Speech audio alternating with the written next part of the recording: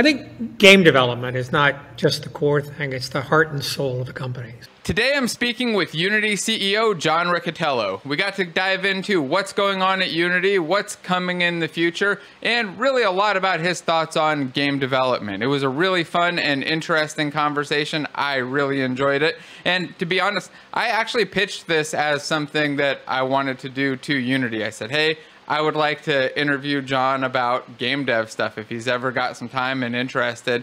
You know, I see he talks about business things all the time. I'd love to just talk about the actual development side, and he was all in. I was totally surprised, but it was an amazing conversation. I had a lot of fun, and I hope that you enjoy it too. If you have comments or questions, please drop them down below and hit the thumbs up button and subscribe.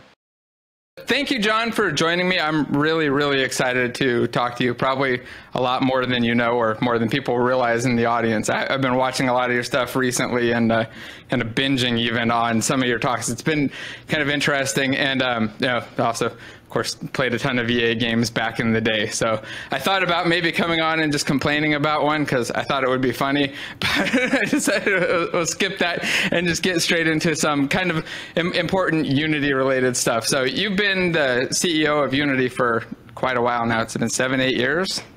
Yeah, back to 2014, so it's been a while.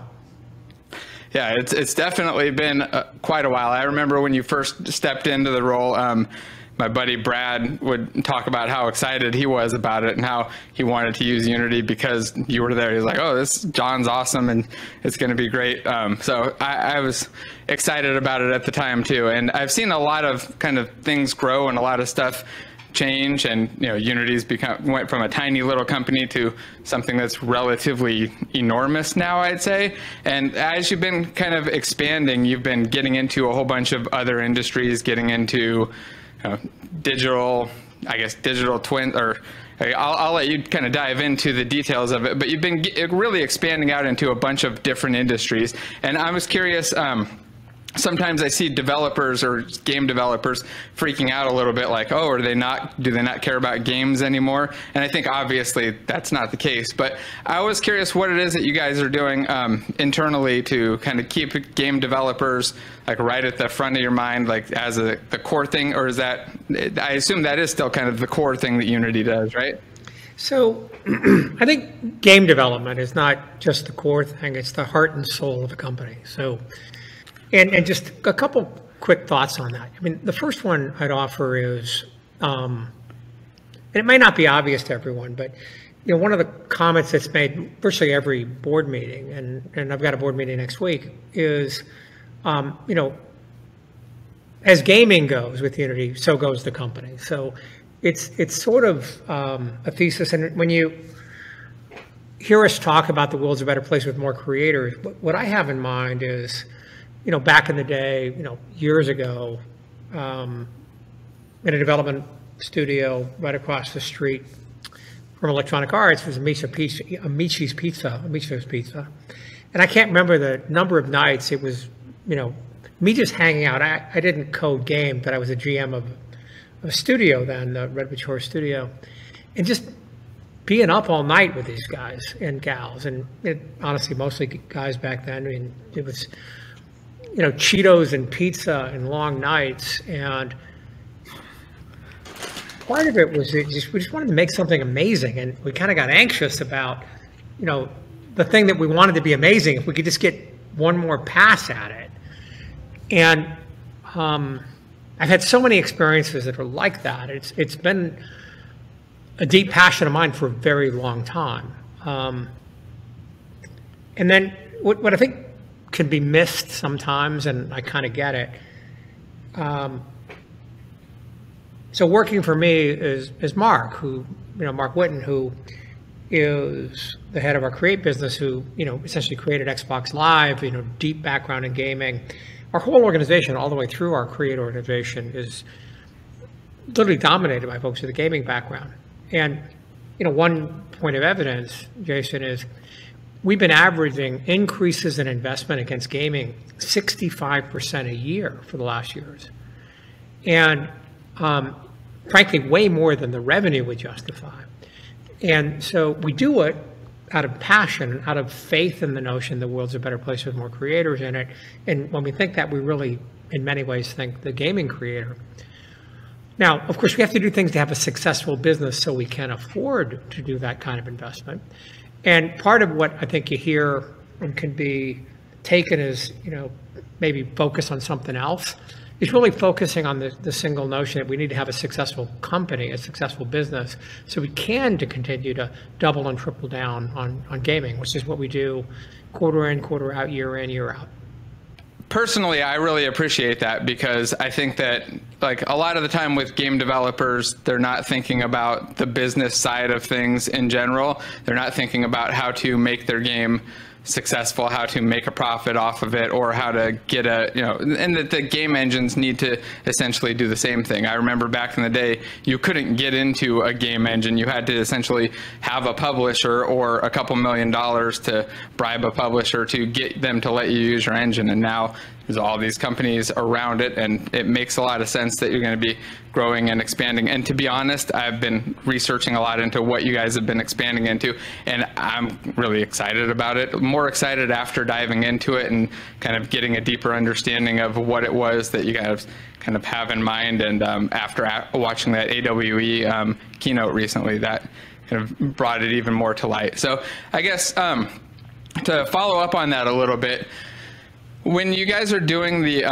mergers and acquisitions, the stuff like grabbing Weta Digital, or I know you probably can't talk a lot about the current stuff that's in process right now, but how do you guys think about the developer community when you're doing that? Do you have, are you thinking like we're going to pull this stuff all in for developers? Is this like something that's kind of tertiary and that they shouldn't be thinking about too much, or is it, where is it with that, I guess is the question.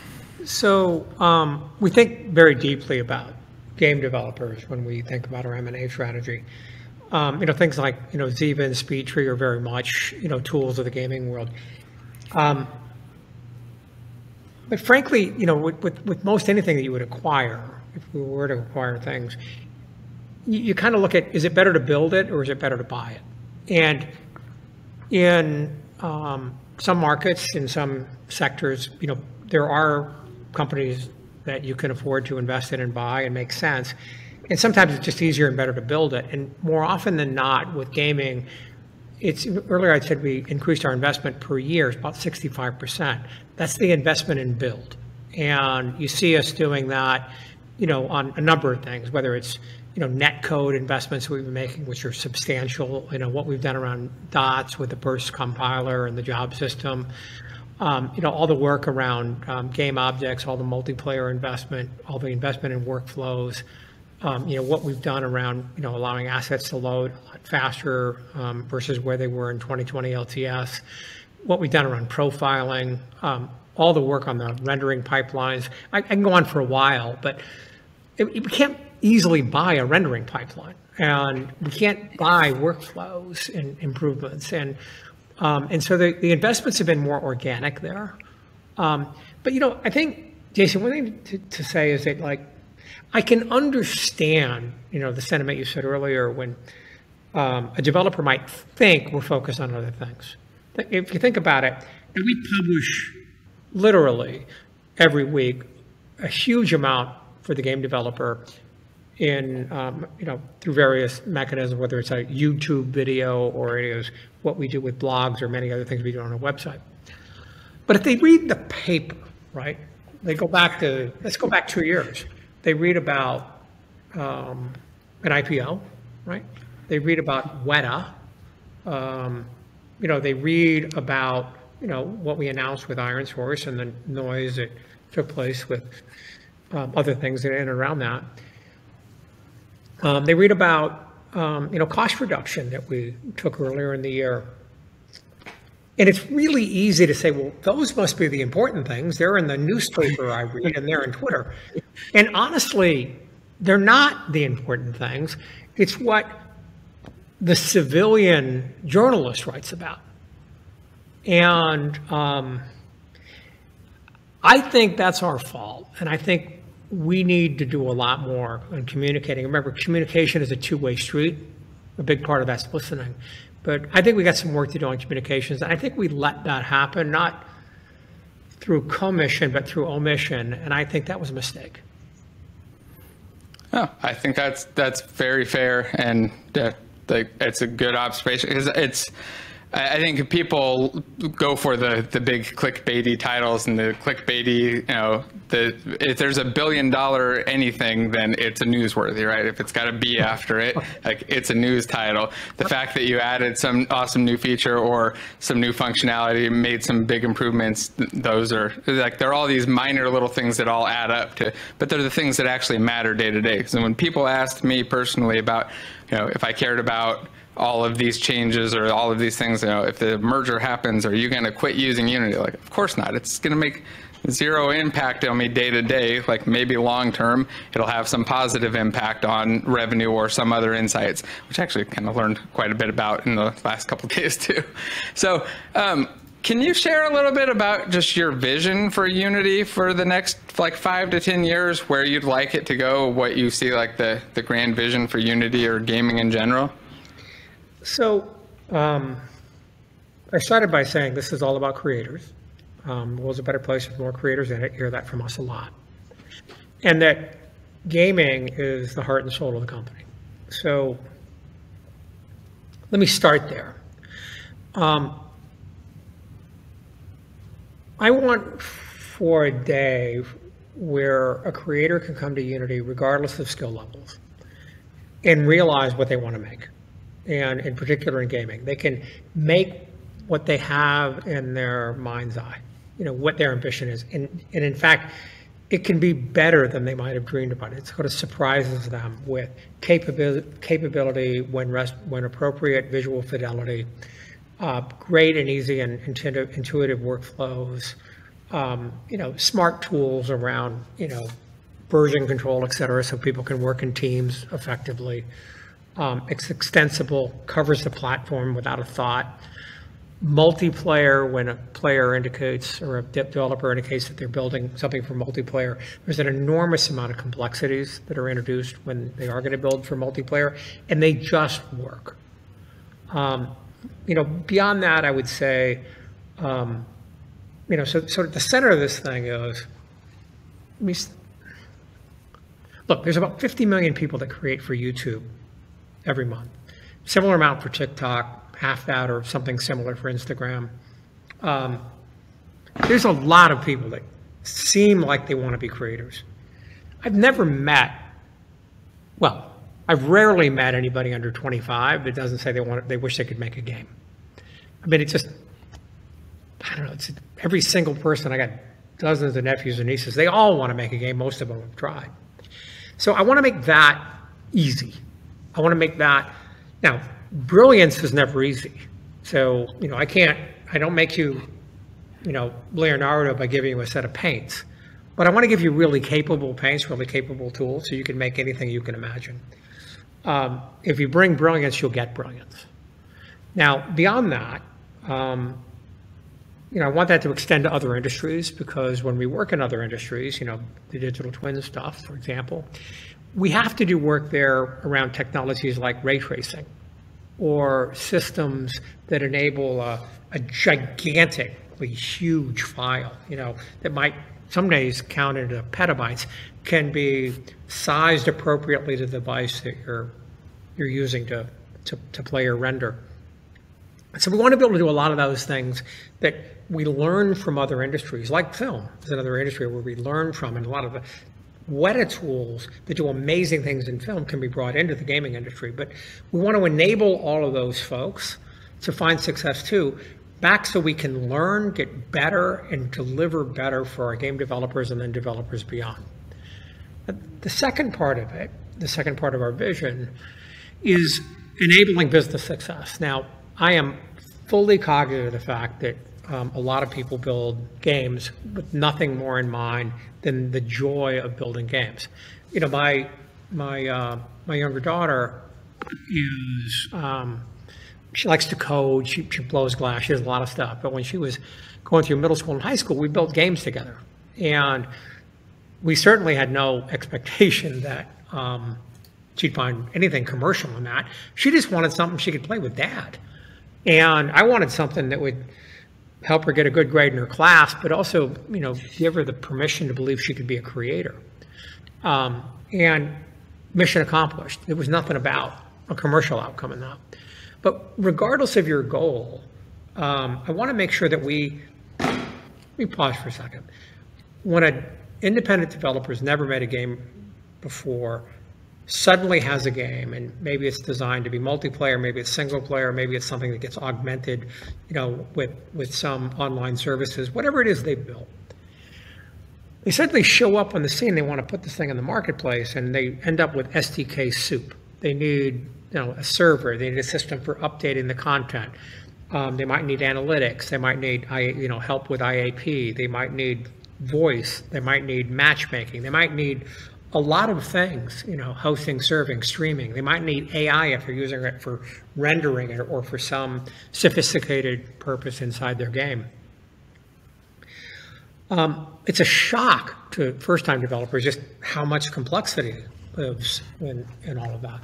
And so whether it's success or solving for complexity or just making it possible to share a game with your friends, I want to make sure that we provide that too. So you could compare Unity, I guess, to other tools companies, say like an Adobe. But when you use Photoshop, right, it doesn't necessarily need to be hosted or streamed or analyzed, or, you could share it as an attachment to an email, or you can send it in a message. It doesn't require a operational background and complexity. We make things, you make things, if you're a game creator, that is real-time, 3D, interactive, and enormously dynamic, that needs to be updated and adjusted when iOS changes their system, or Android changes, or PlayStation changes, or Xbox changes, or Steam changes a rule, or Windows puts out new drivers, or my friend Jensen from NVIDIA puts out a even more powerful GPU that might be the size of a small car by the time this happens. And so when all those things happen, we need to be ready for those things, and your content needs to be ready for those things. And so I want to basically ensure that we cover the other side of it. So when you ask about, my vision for Unity, I think that the most pervasive form of entertainment in the world today is gaming. When I got started, we were smaller than radio. Radio was smaller than recorded music and whatever, the record industry, which was smaller than TV, which was smaller than film. And we were way down in the pecking order. We're now at the top of that heap. And I think we're going to be even more pervasive than we are today. Even more than the nearly 4 billion people per month will be playing games. And they'll be playing more. And lots of industries, like film, are going to gamify. So it's all coming our way. And in a world where all of that is going to happen, I want to make sure that we're the best, safest, surest way to realize your vision for what you want to make, and that we can help support all the complexity around whatever your ambition is to share a game with your sister or to publish it to 300 million people. We want to be able to support you with that. I think that's pretty exciting, personally. Getting new people into game development is a big passion of mine too, so it might be why. But like, for me, that's really exciting. Just the idea of getting people in, getting them to be able to build what it is that they have in their mind a lot easier. I always think of like the end goal 100 years down the road being like a Star Trek holodeck, where it's kind of like walk in, tell the computer what it is that I want, and it just kind of does it. Like, and that's all I got to do. Like, but I think that we're kind of on that path at least. Yep. Not quite there, but on the path. So on the next thing I was curious about is something that I'm not wearing it right now. I was wearing one of my Unite shirts, but I just took it off because it was too hot. But it's something that pops up all the time, and it's well, something that's been big on my mind.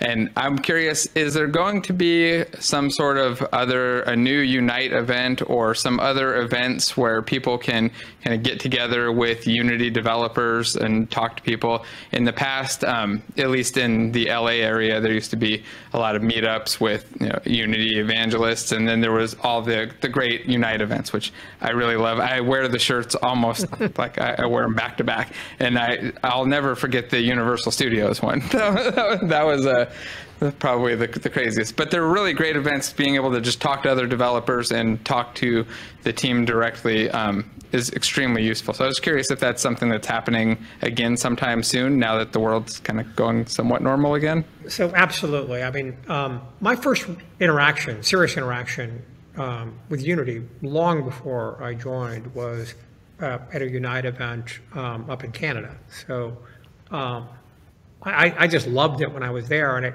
actually is what got me involved as a board director and then joining the company as an employee. And and by the way, years before that, I was pretty close to their first commercial customer. So I go back a long time with the company. But to answer your question directly, I think there's nothing like in-person interaction with people. In fact, I think a lot of the brittleness in the world today is a consequence of people finding Slack and Twitter and email and whatever else being their mechanism of communication versus face-to-face and just talking to each other. So this November, we're going to do a hybrid version of Unite, where we will have people into our offices in key markets like San Francisco, Copenhagen, Seoul, Montreal. But next year, we're going to come back with the full in-person Unite.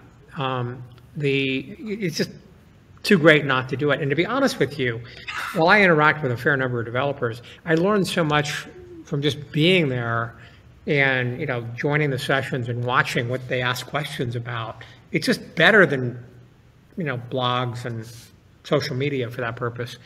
The other thing is there are Unity user groups in almost every major city in the world. And one of the things that I want to really invest in as we come out of sort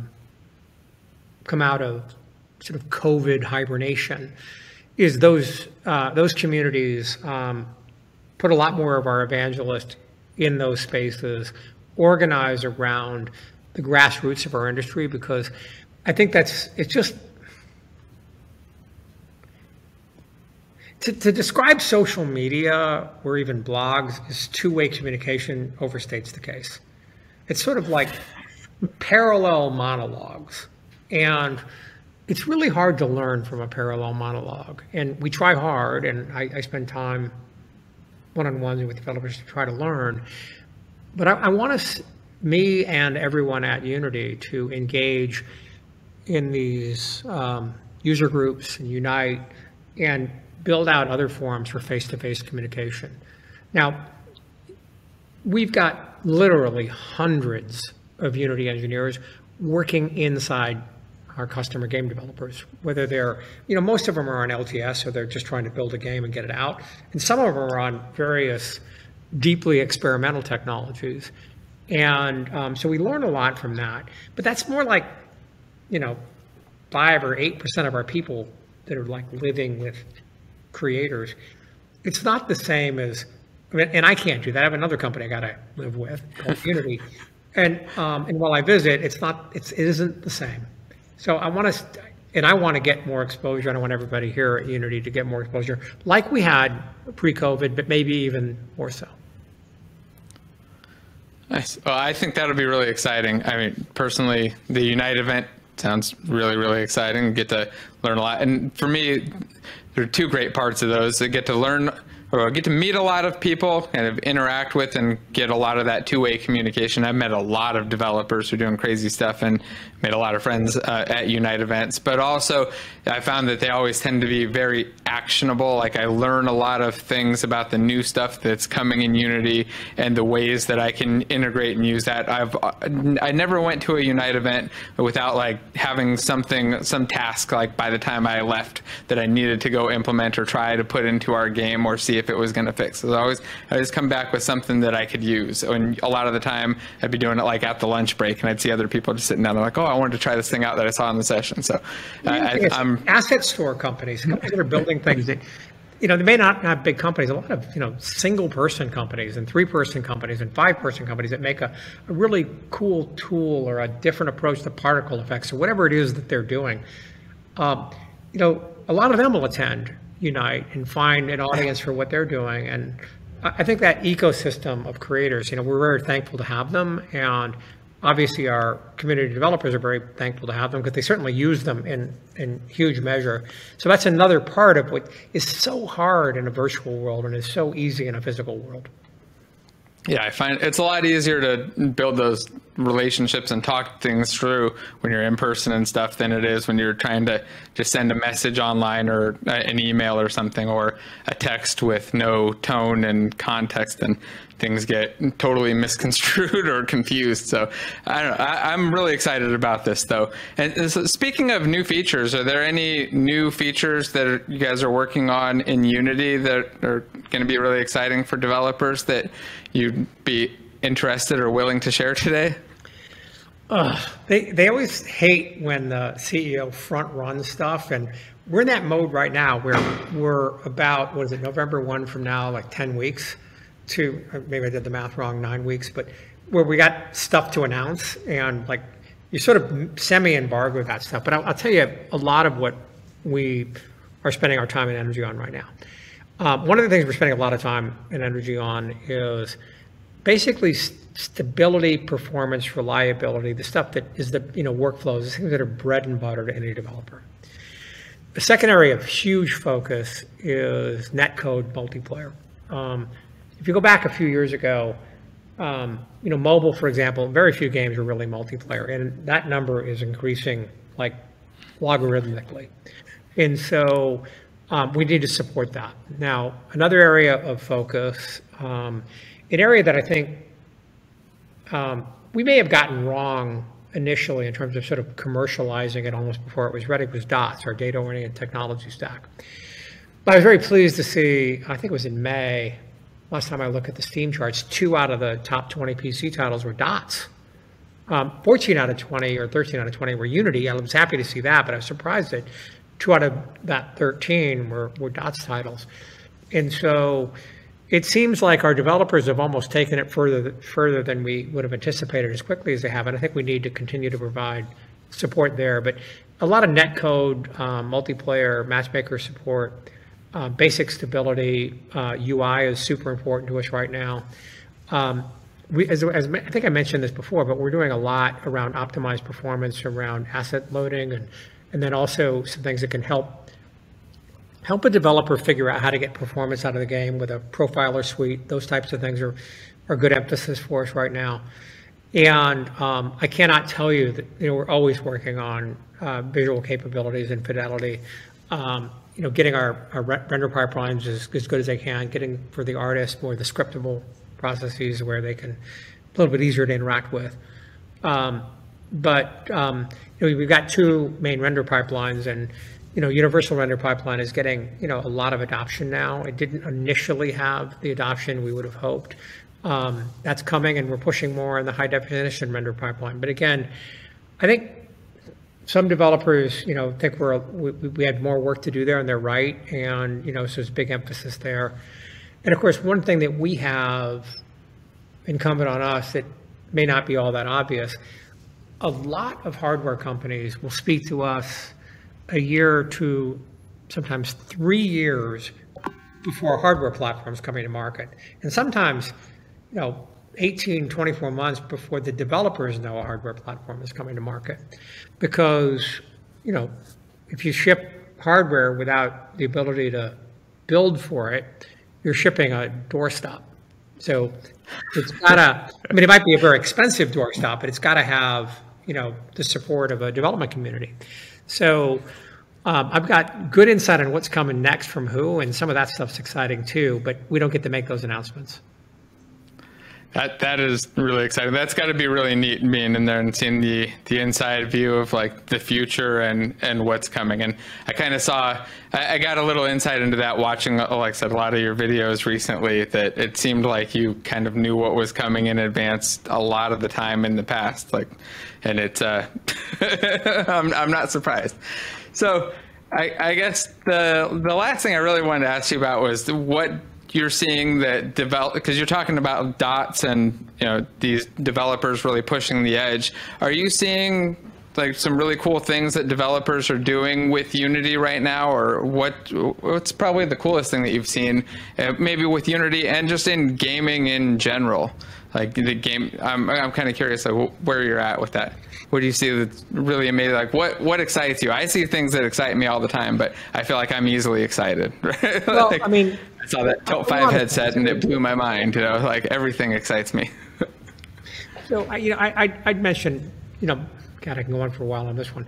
So one is, just think like some of the indie developers that are out there. The guy that made Falconeer, Thomas Sala, has got a city building game that he's putting out right now. I don't know if you track Sakura Rabbit, who's somebody that a lot of Unity devs follow. She's got this thing that I saw on Twitter that is like a breathing torso, and I mean it's insane. It looks so incredibly cool. I mean, I clicked through the link off of her tweet. And she's clearly, I don't know what she's doing, to be honest, because this is the first time I saw it, but she's clearly working with our high def render pipeline, every shader that's ever been invented, lighting. She's after something there that pretty darn cool. There's a thing out there that's called Neon White that I reference it because I'll give you another reference. And I hate to reference an Unreal game, but I will. One of my favorite games of all time that I ever worked on was the original Mirror's Edge that came out of our, EA studio in Stockholm. It is a little hard to play, and nothing was perfectly intuitive, and I fell off a few buildings. But between art style, the overall ethos of the game, it was beautiful. The music was amazing. Anyway, this reminds me a bit of that. And so, there's certain favorites of mine, and whether it's Grim Fandango, going back to Doom and things I played before that, when they remind me of things that I like, this is one that reminds me of things that I like. And then, it's Gamescom this week, and we've got they're voting for the next, indie. We're doing a competition right now. I'd have to look at what's in this one, but the nominees were Figment 2, Creed Valley, Bedtime Digital Games, from Danish group, AKA Aka Cosmogado. I don't actually know what that is. I haven't downloaded that yet. So the game is Aka, which looks, somebody on our team must love it. I haven't gotten to it yet. There's a team coming out of China called Back to the Dawn. There's a game out of the US, Madison Carr, which is a game called Birth. And so, obviously, I'm watching with bated breath. I just saw the list yesterday. I'll try to get to a couple of them, by the weekend.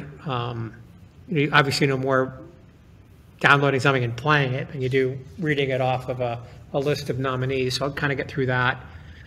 Some other things I've seen that was, really cool, and maybe Jason, we can share it to you offline. Some really interesting work being done around AI and machine learning for content creation that some of our teams are working on right now, and some really complicated and interesting transformations, but also just amazing effects that people are getting. They're teasing some performance out of things that I never would have thought possible, and so I'm excited about that. Of course, there's the the stalwarts that we always like to see, people like, Call of Duty Mobile, super important game built in Unity, continues to look gorgeous and do what it does. Honor of Kings in China, it's one of the top grossing games in history, continues.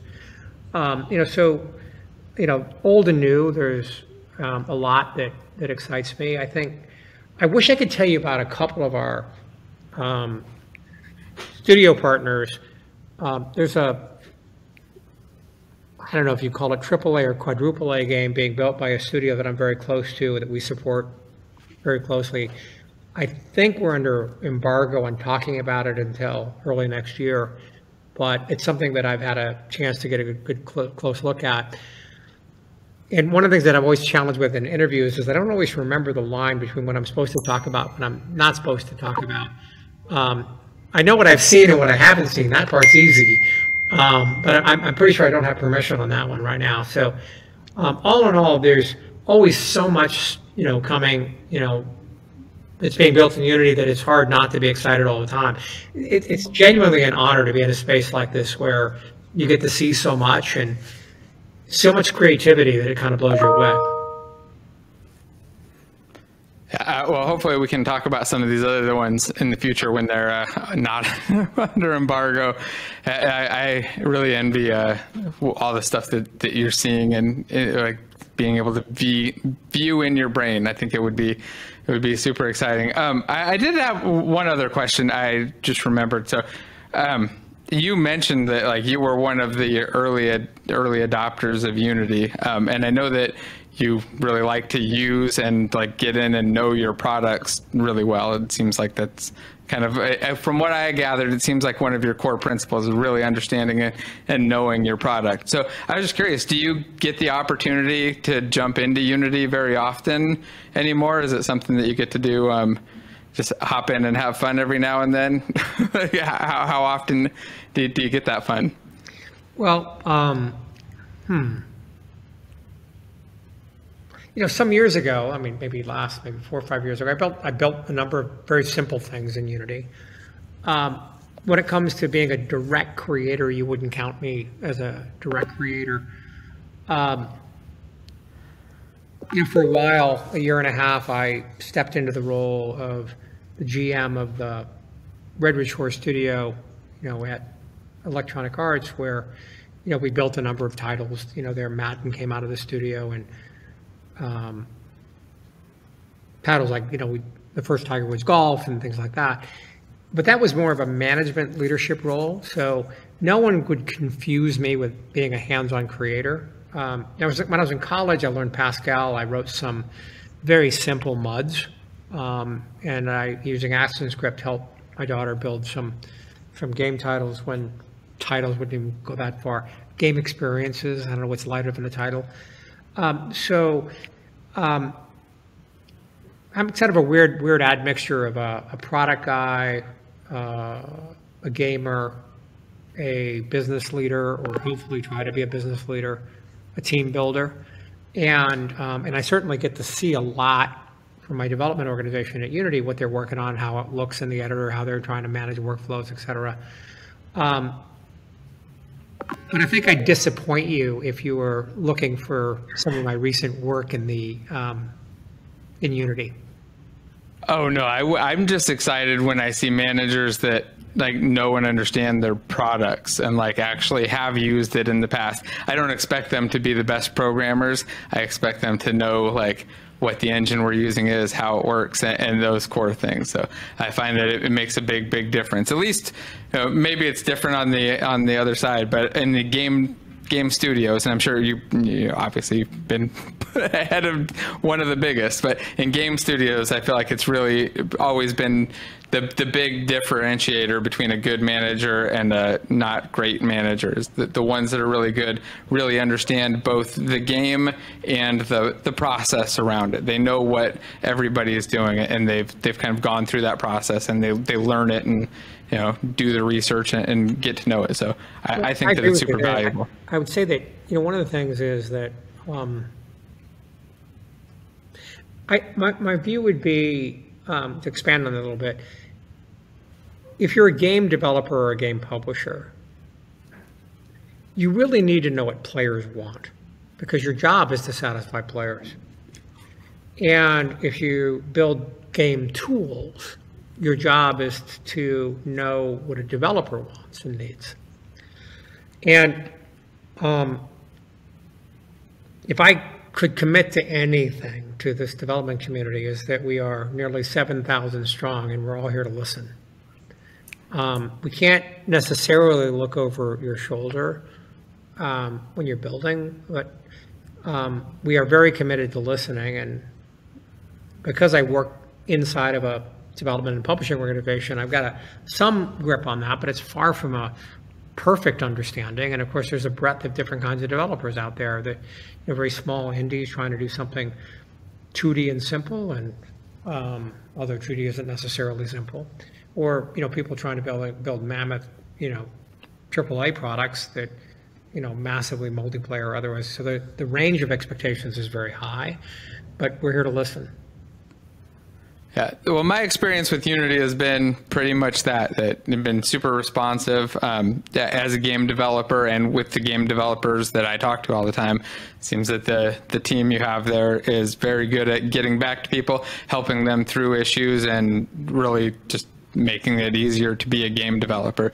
So I guess I wanted to say thank you for leading that team, and thank you to the entire team over there too, because the entire Unity team is freaking amazing, and at least in my view.